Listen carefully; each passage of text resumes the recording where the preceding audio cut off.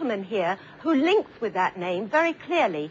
And he would have been quite elderly when he passed, and he passed with a heart condition, chest, lungs, heart condition. And he would have linked with your mum, and he came very clearly to bring his love to you. I feel he's your granddad. Does that make sense to you? Yeah. And who's Jimmy? Do you know who Jimmy is? Can't Or picture James? Jimmy. James? I'd love you to find Jimmy, James, because I feel that there's a link in the family there for that name. Hang on a minute. Do you know who Doris is? No, I can't picture that either. Okay. I know I made a mistake linking this gentleman with Doris, because he doesn't look a bit like a Doris, as I said. But I do know that I'm in the same area here. I have a lady, and I don't know whether I'm saying Doris, Dorothy, or Doreen, but the Dory bit is right. And I know that I'm in this area here. Can someone here take Doris? Can you place the... I want to say Dory, but I know it's a name Doris, like... you're right. Doris.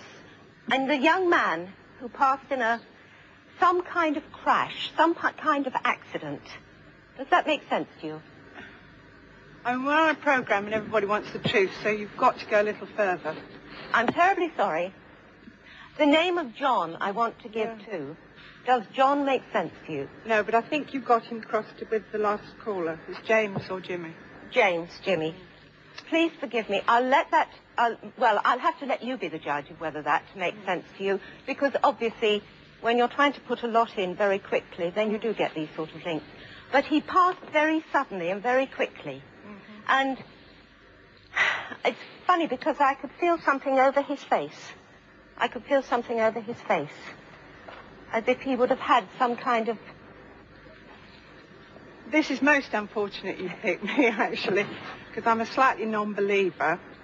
But does it make sense to you? Yeah, it does make sense. That's right. That's fine. Because I just felt... And he reached out his hand. He reached out his hand. Yes, you've got my husband, so...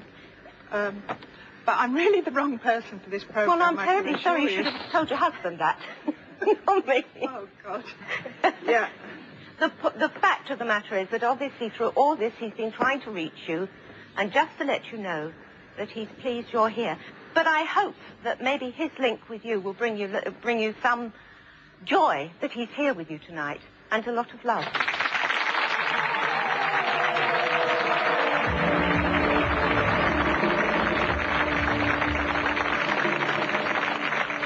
Well, I want us to look carefully at the connections that you say you made. Let's take a vote. First, how many people in our audience tonight can connect with the name Taylor? About 30%. And now, how many people can relate to the condition of the grandfather? About 55%. So to sum up, about a third connect with the name Taylor, and over half connect with the details of the grandfather. Well, that's very interesting.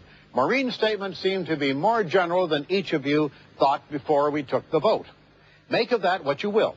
Let's consider whether you might have forgotten other details which none of you picked up. Do people remember accurately what takes place in a reading?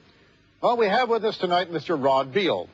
Mr. Beale, you're a satisfied client of Maureen's, I understand. Is that correct? Yes. She did a reading for you not too long ago, which I understand you think is a very good reading. Yes, she did. A few simple questions, if I may. First of all, how long did the thing last, first of all, the reading? About half an hour. About half an hour. How many names, pardon me, did she give you during that period of half an hour? Probably half a dozen. About half a dozen. And did they all hit? Not everyone.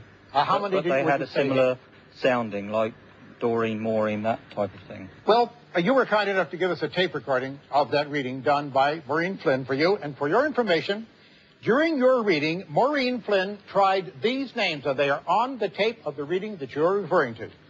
Alan, Alfred, Alice, Anne, Bill, Charlie, Colin, Connie, David, Derek, Eileen, Ellen, Flory, Frank, Fred, George, Jim, Joe, John, Karen, Catherine, Kevin, Lillian, Lisa, Liz, Lynn, Mark, Mary, May, Michael, Rob, Ron, Shirley, Sidney, Stanley, Sid, and Steve.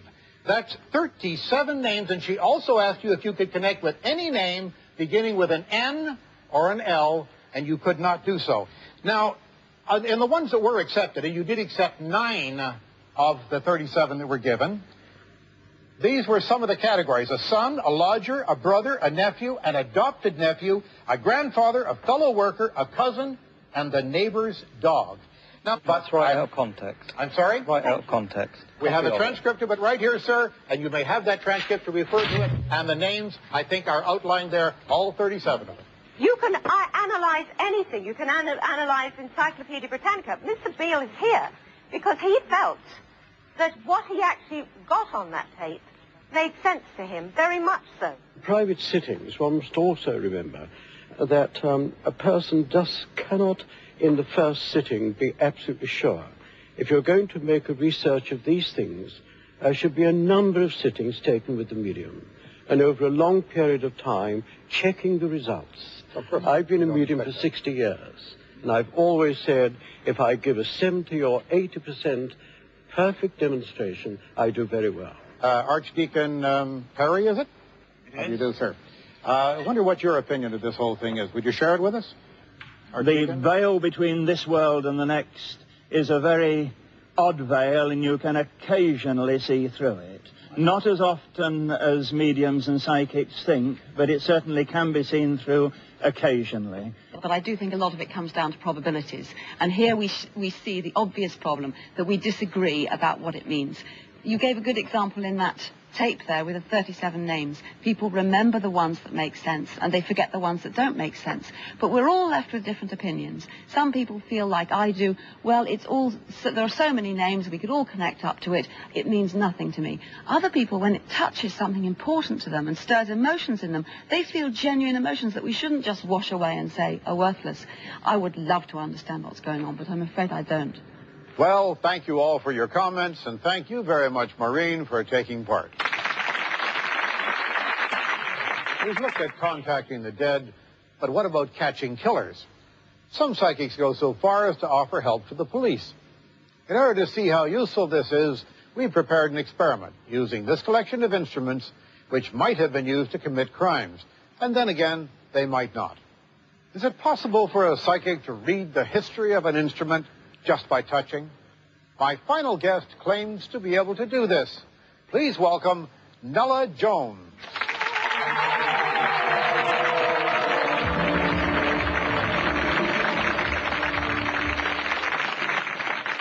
Now, Nella, you regularly approach the police with information you believe you have about crimes.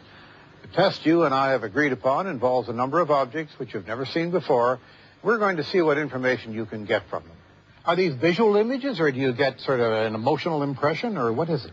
It's sometimes visual, sometimes it's as if it's an inner knowledge. But one thing that bothers me now, Yes. Suppose you were to handle an item like this, couldn't you perhaps pick up vibrations from the person who sharpened the item, or who perhaps manufactured it, or the person who sold it, and perhaps give wrong information to the police that way? The police don't often give me tools like this to handle, James. They come along and say, well, we've reached a dead end. Can you throw any light on it whatsoever? And I never say, yes, I'll come and solve the case. I say, I'll do my best. We have here 6 different instruments or items or whatever, they all sealed up in plastic bags. Please unwrap them while I explain to the audience what they are. Any or all of these could have been connected with a serious crime involving a loss of life. The history of each object is known. They've been individually wrapped until now to avoid the possibility of psychic contamination. All right, which ones do you think are most likely, then? Let's put it that way. Well, these 3, I felt, that's just a little thing. That's just I think. Could have been quite innocent, but getting into a lock of some sort. These 2, as I say, I felt glass with that one, as if it could have been used to... I feel glass. I just don't know. As I feel it, I'm just picking up glass. Not doing bad, are we? This one, God knows why. I'm picking up a head